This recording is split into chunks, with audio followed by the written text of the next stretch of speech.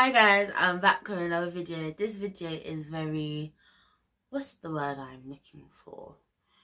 It's important to me because I have been through a lot of things and I've spoken before. See, I'm rocking back and forth because I get really anxious sometimes. When I've spoken before about how vulnerability is power, and you know what, I just see so many people getting into similar situations that I've been in, and I just think, like, I hate to see it. I hate to see the outcomes, because I know what the outcome will be. Like, you can talk to someone so much, but sometimes people have to feel before they learn, and it really breaks my heart. So this video, I don't want to say it's a warning video, but it's like I'm gonna share my story, my journey, my whatever you want to call it. I'm gonna share it as it is Tanisha's Chronicles, and I hope it helps someone or like open someone's eyes. But I think it's just important. It's just so important to be content being single. I feel like having that relationship with yourself and with God before you even look at another person is just, it's amazing. Like, it's taken me so long to say it's amazing what it is. Like, learning, getting to know God daily, seeing, you know, I don't know how to explain. It's just that amazing. Like, engaging with the Holy Spirit, learning new things about yourself, about the world, about people around you, about God himself. Like, oh my gosh, like, listening for God is just, I'm not saying you can't do these things in a relationship, but I feel like it's important to be able to do that outside, so that when you get into one, it's like you can do it together, because you're supposed to complement each other. And this is where my problem lies. I feel like people forget that in a relationship, no, I don't have coronavirus, that in a relationship you're supposed to complement each other, not one person adds to your value. And I remember yesterday was International Women's Day, and I really wanted to post a video yesterday, but life was a bit mad over the weekend, so I'm just doing this today. And I was like, you know what, people need to stop shoving this rhetoric down women's throats that no matter how successful you are, well, not the words, no matter how much you might have, no matter if you have your own house, business, you're doing good for yourself, you even know the Lord, people will still come and say you're not successful simply because you don't have a husband and you don't have a child. And it's just like, really, it really gets under my skin, because when you see the effects of women that adopt this mindset and the relationships that they end up in, and the outcome of the relationships that they end up in, it's just so sad to watch. Like, I ain't gonna lie, this video is also influenced by Real Housewives of Atlanta. When I watch people like Kenya and Portia, and so much, especially Kenya, like, being dogged at for not having a child and not having a husband. She finally gets one. The husband don't appreciate her. He's clearly emotionally abusive. It's just mad. And she just stays there because, as she keeps saying, I just want my fairy tale. I just want my fairy tale. And it's just so sad to watch, because it's not a fairy tale at all. In fact, it's the complete opposite. It's actually hell on earth. It's like, when you watch the way he treats her, it's disgusting. And even people around me, I've seen it, and it just breaks my heart. So I just really want people to understand that you really just need to be content. If your Boaz has to come, he will come. If you're a boy watching this, if your wife's gonna come, she will come. Like, just relax. Get to know yourself. Get to know the Lord. Just do stuff you enjoy. It's not even everyday relationship, bro. Just enjoy life for what life is. I'm not saying it's wrong to have a relationship, because we do catch feelings. We do see someone we like and go, oh, is that you? Yeah. Like, do you know what I mean? Like, it's like that. But so let me actually get into the story, because I won't remember it that much, but my brain is a bit, so I'm using my old phone. So as I was saying, like, I just find it mad that people actually think that I that someone doesn't have value, someone can't be appreciated or whatever, when God has already said that I am. God has told me I'm made in his image, I'm fearfully and wonderfully made. He has plans for me, but yet that somehow becomes redundant because someone does not have a man. Please make it make sense. And it's just like, I've just decided that I can't build my worth and happiness on something temporary, a mere mortal human, when there's even that story in the Bible that talks about the wise man that built his house upon the rock, meaning that I need to build my foundations and myself and my life upon something more stable, someone immortal, someone who knows me more than I know myself. And the only person that is God.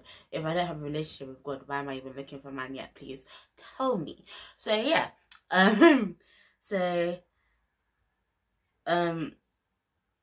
so I don't even know how long it's been, but for so long, not right now, but like, let's say it's been a year, innit?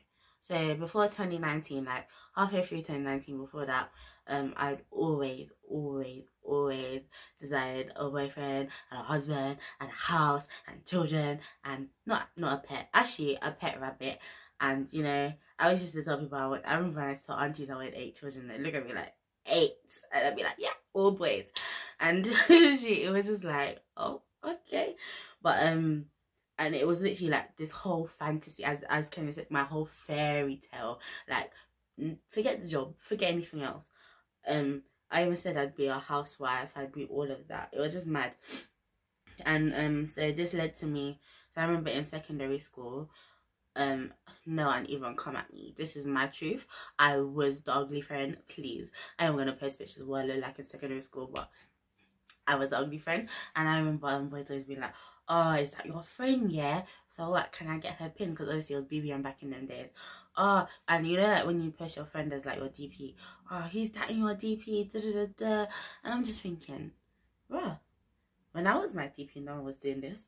So I took to new measures and new heights.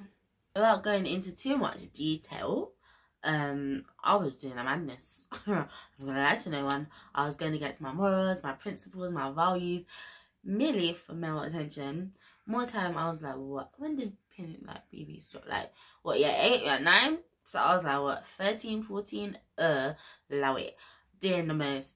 And when I finally got attention, it was like a false sense of security. Like, oh, I'm pretty now. Oh, my looks hadn't changed from yesterday, please. Oh, but I don't know what happened. Like, I can't even explain. It was like I still felt ugly, but I felt beautiful at the same time, but for the wrong reasons.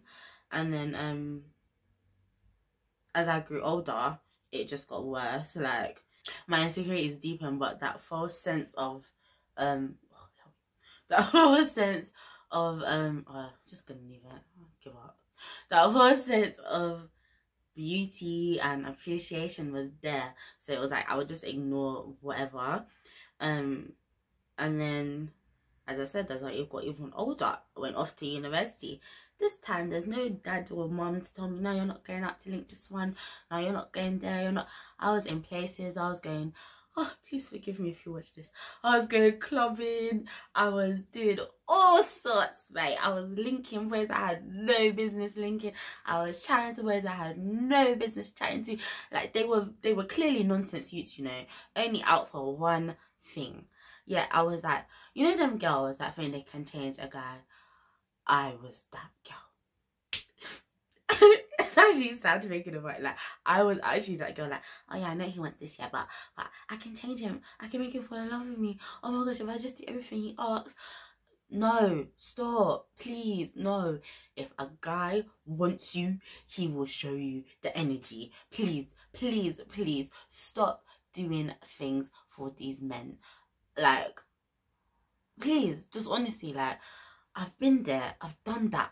I bought the t-shirt and I've burnt it because I'm done. So, and then it was just mad. Like, you know the ones, I'm getting upset about men that ain't even mine. Like, go through the talking stage, you link, you do whatever, and then you never hear from them again, and you're like, oh, wow, Mad. You go crying to your friend. This one was a waste man. Men are trash. All your friends are doing, yeah man, we don't like men out here. And you're just like, honestly, I hate men. 2 weeks go by, ask what you saying, B, we did. And you're like, yeah. It was actually tragic. Oh my gosh, was this actually my life? This was my life in uni. Bearing in mind, I was really doing a whole law degree. Like, I had books to face. I mean, I graduated, so clearly I faced my books at one point. But, mate, it was just mad. And then, so after the first year, I got into a relationship. That one was emotionally abusive, but I stayed. Do you know what? That's a story for another day. We're going to talk about that one. That one's too triggering right now. But yeah, so that was my relationship. And second year came, and I think this is where I was really hit. Like, so I went to the doctor because I was having like pains in my stomach, and she was like, so I had to have like a scan thing, and they were like, oh, we're gonna send you to the gynecologist. And I was like, what? Because the woman came and told, imagine she had to Google, go on, what are GPs for? She had to Google what was wrong with me, and she was like, yeah, you're gonna have to send you to the gynecologist so she can explain. And I was just thinking, this is what people pay tax for. But anywho, so I went to the gynecologist, and they were like, so long story short, it was, at first it was like, oh nah, like I remember researching myself, and I was like, you can't have children, and I was just like, literally, and I just remember I had to hold it until I walked out of the hospital. I remember just calling my dad and crying like, oh my gosh, I can't have children.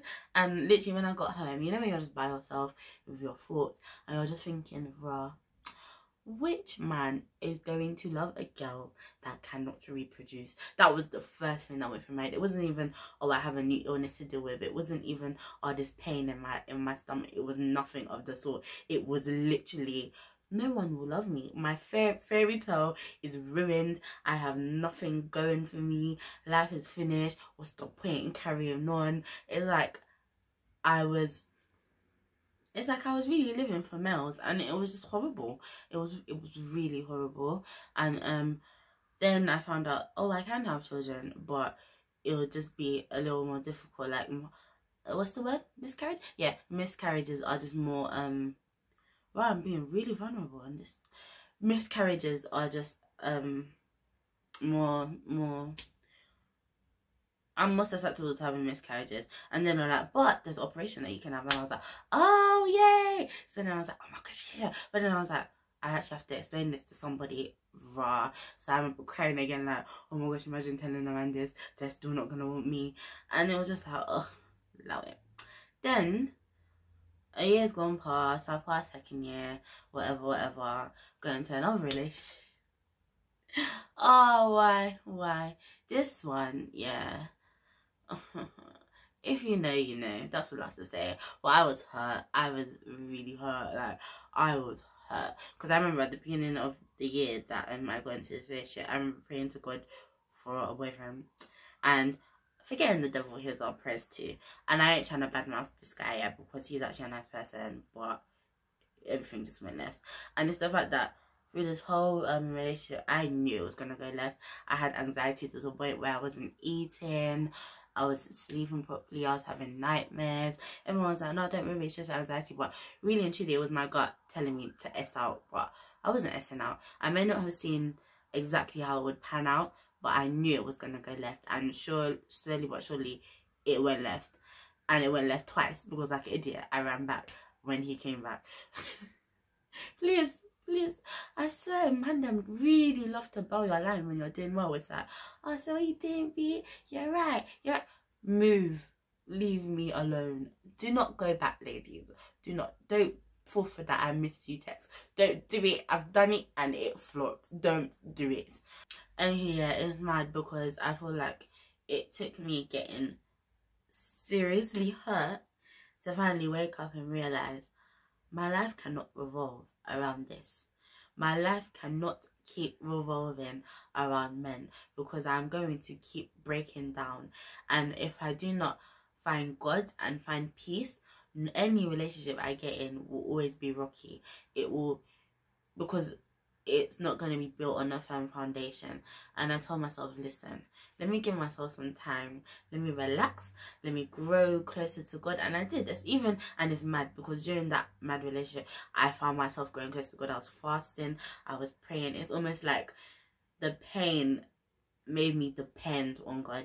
And so even when the relationship ended, as hurt as I was, I still had my relationship with God. And I think that's what eased it a bit, because I was able to pray about it. I was able to just sit and talk to God about it, cry about it with him, and feel that comfort from the Holy Spirit. Like, it was mad. And then getting closer to God has just been crazy. Like, you know, you have revelations about yourself. I've been learning new things about myself through journaling, prayer journaling, and Bible study. I've been listening out for the Holy Spirit. I've been learning more about God's character and how I reflect that, and if I reflect that, and what I need to do to reflect that. I've been building my relationship with God. I've been going out, meeting new people, trying new things. It's actually so crazy. Like, things, small things that I never thought I'd do, I've done. Like, even this channel was on the back of my breakup. Do you know what I mean? Like, it's mad. For a girl that is so insecure about her looks to come and sit down in front of a camera and talk like this, and tell you like about my life, it's crazy. And I just think to myself, I didn't have to go through all that pain to get to the point. Oh, I'm trying not to cry. To get to the point where I am now, because I had a friend around me that would always tell me, Nancy, you can't keep doing this. But as I said in the beginning, if I said that, it's easier for people to feel before they actually take heed of what they're supposed to do. And I'm not gonna lie, it was so hard. Like, there were parts where I even hated men. I didn't let men touch me, wouldn't even talk to them, because there were other mad things going on during that time as well. And it was just like, no, if you're a man, don't chat to me, I hate you, da da da da. It was just a crazy period. And I just want to take the time to tell all the women and the men, to be honest, because I feel like men go through this too. Please, like, don't let your life revolve around getting into a relationship. And even if you are in that relationship, please understand that that person isn't where your value lies. Your value lies in the Lord. You are your own person. That person is just there to compliment you. You are amazing, you are desired, you are loved, you are fearfully and wonderfully made. I cannot stress this enough. If you feel like a person is not appreciating you enough, is even abusing you emotionally, is being, or physically even, please get out. Or if it's just minor things, like, just talk to them, let them know, because I think that was one of the things for me. Like, I always felt like I was being too much in my past relationship, so I wouldn't talk. I talked to other people. When it came to him, I was just like, let me shut my mouth, because I don't want to be overbearing. Like, but sometimes I feel like I do come off as overbearing, but I've learned that that's just me, innit?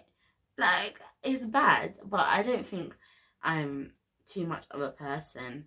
I just feel like I just have a lot to give, and if God so desires that someone will appreciate that I have a lot to give one day, then so be it. If he doesn't, then so be it. I'm literally at the point now where I don't even get sexual urges like that. I don't get anything. Like, I am literally just focused, maybe not on my uni work as I should be, but on myself, on God, on growing. Like, I've met such a wonderful church family, and only God could have led me to that.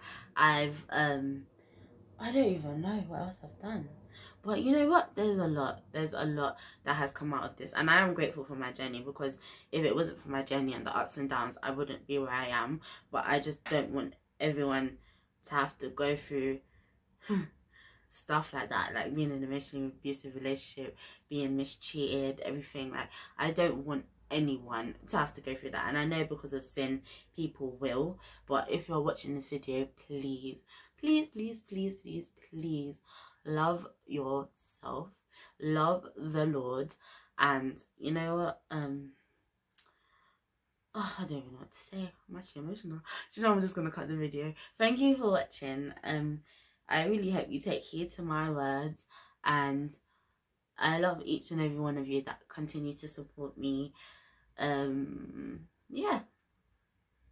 This is the most awkward video ending this because it was just so deep. But yeah, so see you guys next time in my see you guys next time in my next video. Bye guys.